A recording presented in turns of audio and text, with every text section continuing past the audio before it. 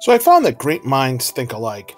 Although I thought of this about a month ago and started putting my pieces together to build this, I find that actually a couple other people are thinking about doing this as well, and it kind of makes sense. And there's an article about, I'll have links for all this stuff. There's an article about someone's getting ready to put one together with some special software, and I think a Kindle Fire tablet to have it do all of these great things. So we'll have to look and see how that works out and see how much that costs. So I then looked to see, but I decided we were going to just do our own.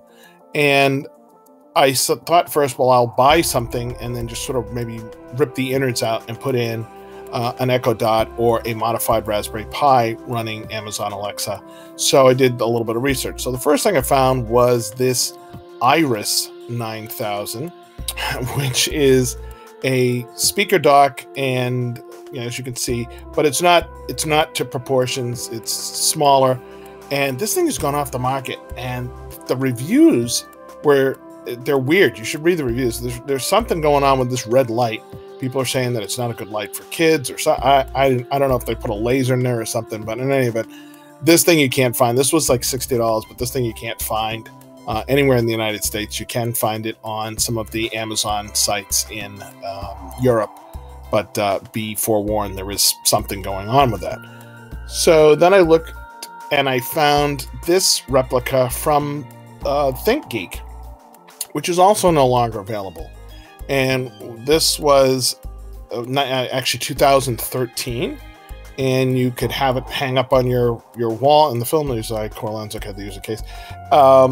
You can hang it up on your wall, and it did a couple of the clips, the voice clips, but I couldn't figure out, well, are there any more of these? And if so, how much were they? So I took a look, and I found another article, and that was going for $500.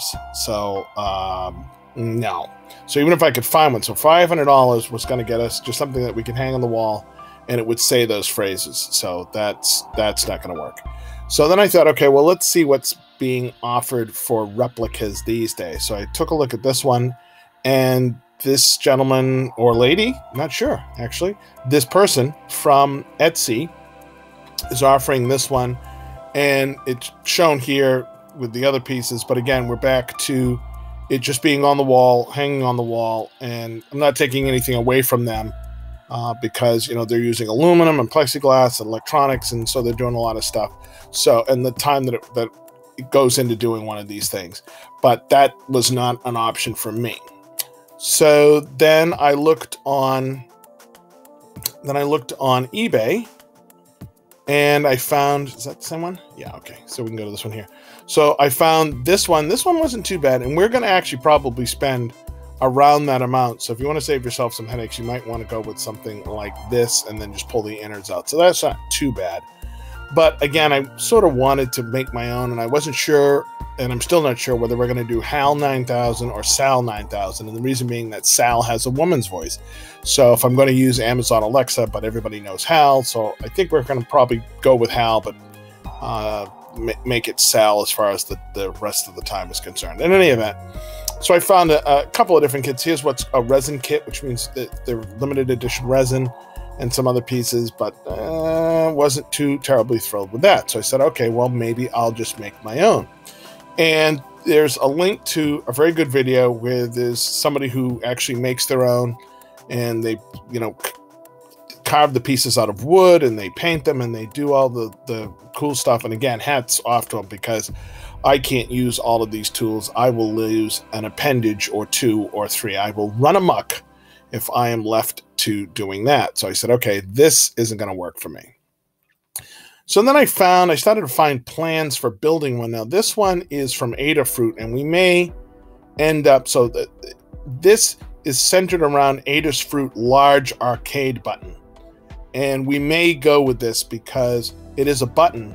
And so rather than have an Amazon Echo that is triggered by voice, which is obviously pretty cool, we could have it that it's triggered by a button. So you push the button and you say whatever it is you want to say, and you go from there. So that's a possibility, but it still didn't solve the problem. It had all of the dimensions, but it still didn't solve the problem as to how are we going to get this frame created.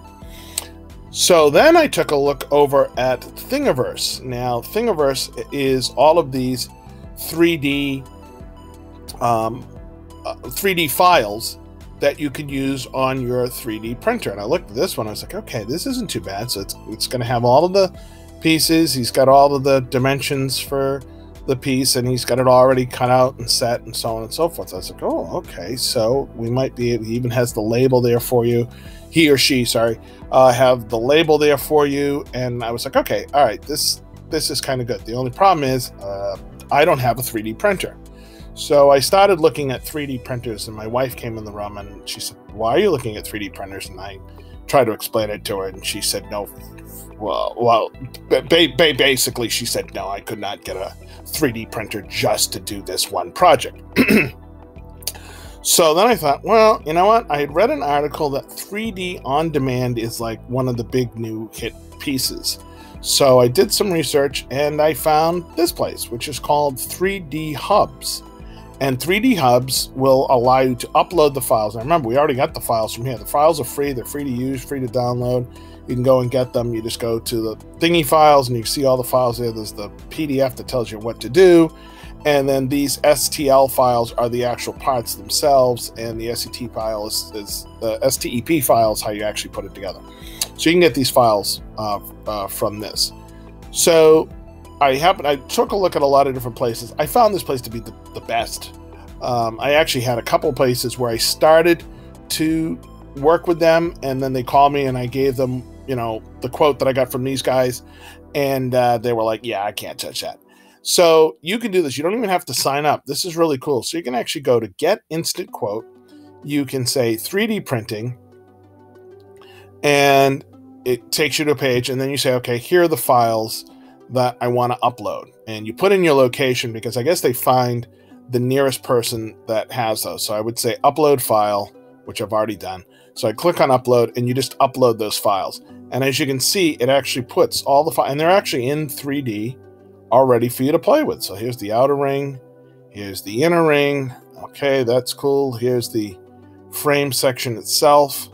And in fact, they actually even have holes in between the frames so that we can pass wires in between them. Here's the little lens cover.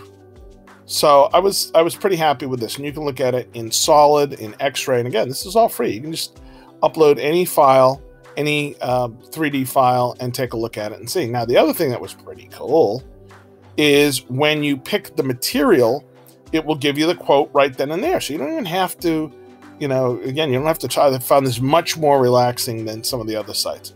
So let's take a look and see. So when I was doing this, my son wanted it to last forever. So he suggested that we make it out of titanium. So we selected titanium. And when we saw the price, we decided that titanium, that just wasn't going to work. And it tells you somewhere up here on the other one.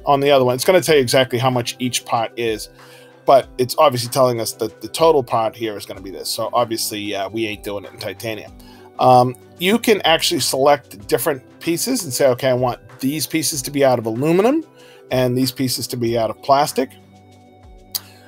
So we're obviously not doing it out of metal. So there's different types.